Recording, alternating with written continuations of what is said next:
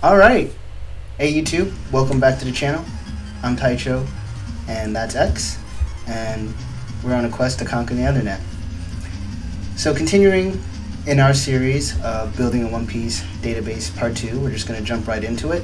We're going to continue working off of the script that we developed in the part 1 video. Before I do so, I'll do a quick recap on how we started and where we are, and then I'll spend some time adding to that script and seeing how much progress we can make. Okay, so my style, I just like to jump right into it, and that's exactly what we're going to do. So here we go. So in the previous video, we started out by importing a bunch of different packages, mainly different URL lib packages. Those packages are going to allow us to send requests to different HTML websites, essentially looking to access the HTML script that drives the website. We have Beautiful Soup, which will enable us to parse the data and turn it into a more usable, readable format for us. And then we also have some other packages that we got, like regular expressions to help with cleaning, pandas we'll use for data frames, and then some other ancillary packages that'll help us get the job done. From there, after we imported our packages, we defined a quick function called clean input, which takes a variable, essentially cleans out a lot of different characters and symbols that we can encounter in the HTML script. It's never going to come out initially very pretty, so we have to handle that data appropriately. And for those of you familiar with the data world, that's a common task, just cleaning the data. Afterwards, we created two variables, main URL and story arcs HTML. These are the main links that we'll use and manipulate in order to send requests to the different websites, as well as create other variables off of that, which will enable us to kind of extend our reach of the websites that we work with. From there, we encountered one of our first data objects or data types, and that is list. We created two empty lists, one called Saga link list and the other called arc link list. These will hold our initial links that we create from our initial scrape in the next part. After that, we defined a variable called soup. This is essentially our first parsing of the story arcs HTML. So we opened up this HTML and called it story arcs, and then from there we're just putting that in a variable called soup. Afterwards, we did a for loop where we used this find all function, and we were looking for specific tags, so tags that the A tag in the HTML script. And then we also use this regular expression function compile, which, if finding that certain A tag, we look for the href attributes, and then within the href attributes we're kind of searching for the specific text wiki.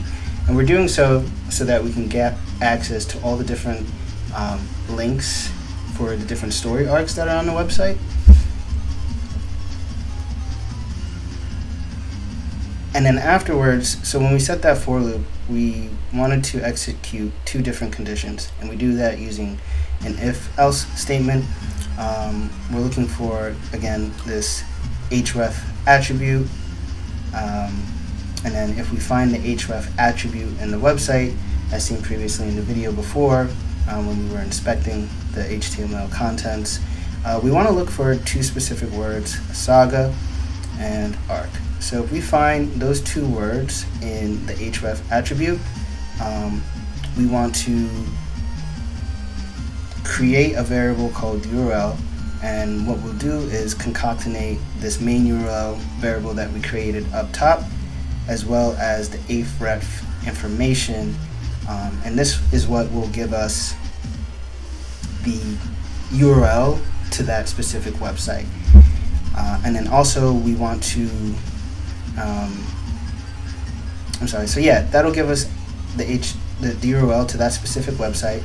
And then working on the list that we created, we want to append that URL, but we also want to append the title. So that'll give us two variables. It'll give us a link, and it'll essentially give us the title of the saga. So using that concept, we also want to apply that to whether or not we see the word arc, essentially executing the same conditions by creating a URL and then getting the title for that URL. So I'll print the output for both of these so we can see what that looks like. And it's pretty busy, but essentially what we have created now is two lists that each contain lists. So while that's not super straightforward, what we have is a list denoted by this one opening bracket, but then we see the bracket again, which means that we have another list, followed by a comma, and then we have another list. And what's in these lists are the two variables that I explained, the URL and the title. So we can see here we have a URL for the Arabasta saga, and then we have a title here. And if we click that, and it would bring us to this page. So that's pretty cool in and of itself, but from a database perspective, it's not quite where we want to be. So the next steps in what we want to do is kind of flesh out the information that we have. You know, we have a link and we have the title, but other than bringing us to this page, we don't really have too much information. So just by doing a quick browse, you know, we can see there's a bunch of text over here, some hyperlinks, we have contents, and then we have some details about the saga here. So we have the Arabasta saga, volumes 12 to 24, 13 volumes, chapters 101 to 217. We got the number of chapters, anime episodes, and the years released. So that content would be pretty interesting to gather. And so what we're going to do is build off of our script and see if we can get that information. So let's start doing that.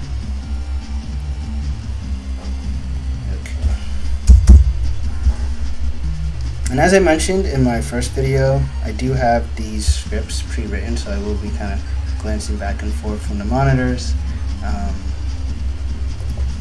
because I'm not the best at this, as I mentioned, but want to kind of just share that with everybody. So the first thing we want to do is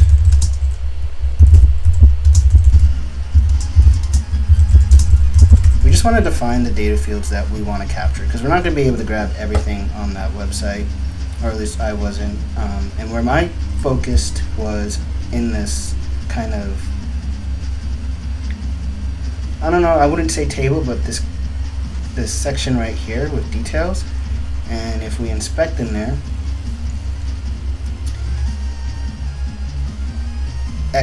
my NetNavi will kind of help us. He'll show us exactly what we're looking for. But let me redo that. I can kind of see a certain syntax of, you know, header 3. They have this class here, PI data label, PI secondary font. Then it has volumes, and then it has the actual numerical values in there. So this is data that we should be able to retrieve, not only for the volumes, but you can see again, if I open this one, it'll have it for the chapters right here, and then it'll also have it for the episodes here as well, and the years released. So let's work to build out our script and see if we can web scrape that data as well. So going back to VS Code.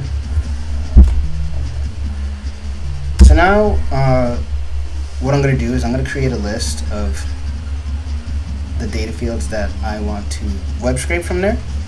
I'm going to call it data capture list, and I'm going to focus on the volume, the chapter, and the episode. So these are the data fields that we want to capture, and then let's see.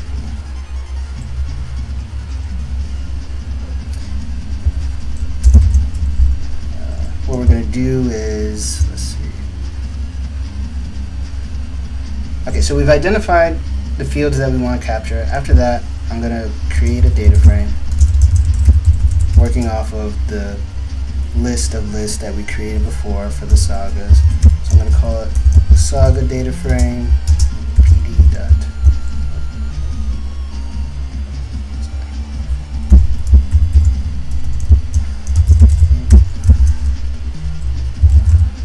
Turn the link list into the data frame. It'll be a little bit more readable for us.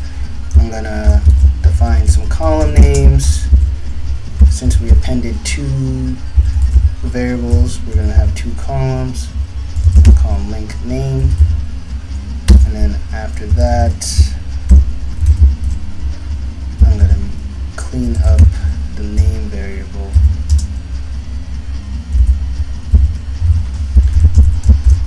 Because it'll have some extra text that we specifically don't want.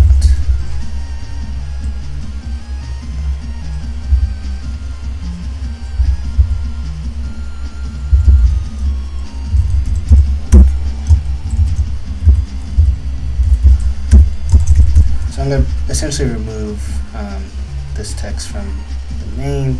That'll give us a data frame. And then what I noticed when I was doing this exercise was that I did come across some duplicates. And I apologize if I'm moving kind of fast. I didn't realize how long it would take to get such little script in the last video. And my camera kind of timed out at 20 minutes, so I'm trying to stay under that threshold. Cool. So I'm going to drop some duplicates and run this script and see what that gives us now. Well, let me print this for you guys to see what we have. It should be more readable. Cool.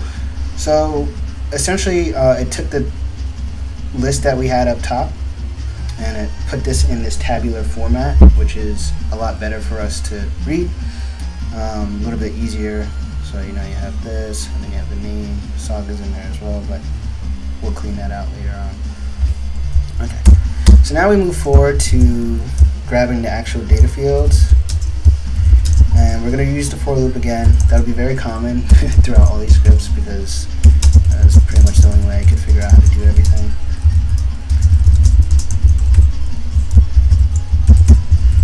So we're going to write a for loop that is essentially going to go through this data frame and open up each one of these links and try to grab the fields that we stipulated up here in the data capture list. So let's do that. So we're going to do for link and saga data frame dot bracket link. First I'll create a link list, an empty list here that we can append to. Create a variable called web link, will just be the link that's being iterated on. And, okay. To that, we'll append that. We're going to use the HTML open function again. Well, we'll call it HTML, I'm sorry. We're going to use the URL open function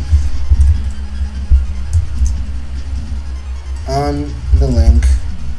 We'll call that HTML open. Basically, we're telling the computer to act as if it was a human and open up the web link that it's iterating through. We're going to do the soup again.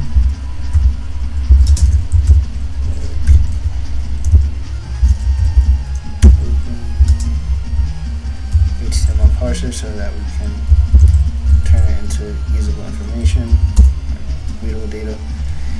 And now we have to do what's called a nested for loop. So we've created this initial for loop, which will go through this data frame, and for each row, open up the website, manipulate the HTML data, and kind of parse it so that we can work with it further. After we get that parsed data, that's still not going to be good enough for us. So we're going to do another for loop where we're going to say for data in data capture list. So we created the data capture list with has the fields. We have a for loop that's looping through these links here. And now in the nested for loop, so for each link that it opens, we're essentially going to make another for loop and tell it to look for the fields. So 2, 3 for loops, but this will get us where we need. And we're using the same find all function that we did in the initial part, but we have to be a little bit more specific with how we write this syntax. So we're going to tell it to look for a specific class, and this is going to be that like weird PI stuff that we saw, just really trying to pinpoint exactly where or what we should be looking for.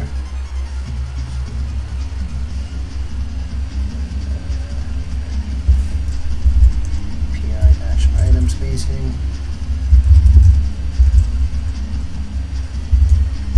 PI-border. Color. Close that bracket. Set the data source. Data. So that'll be the field that is being iterated on in this list. So that's that for loop, part of it. So we have a for loop that's opening each of the links, and then for each link, it's running another for loop where it's taking a variable from the data capture list, and then within that, it's going to look for specific tags that have these these different class attributes in it, and we'll set the condition for that now.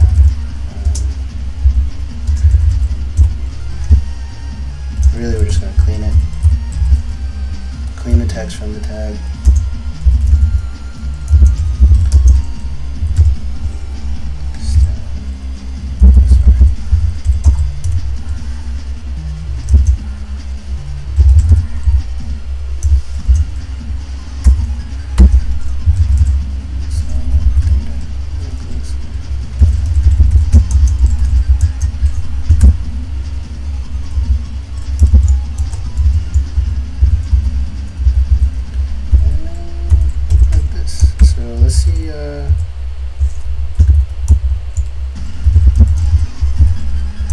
Let's see what this gives us. Hopefully, so what we should have now is a data frame that's similar to this, but with additional fields. The columns won't be super clean. We'll do that probably in the next video, but we should have some additional information, some additional data points on the sagas, assuming I typed everything correctly. Let's test it out. So that was the first data list, or data frame that we created.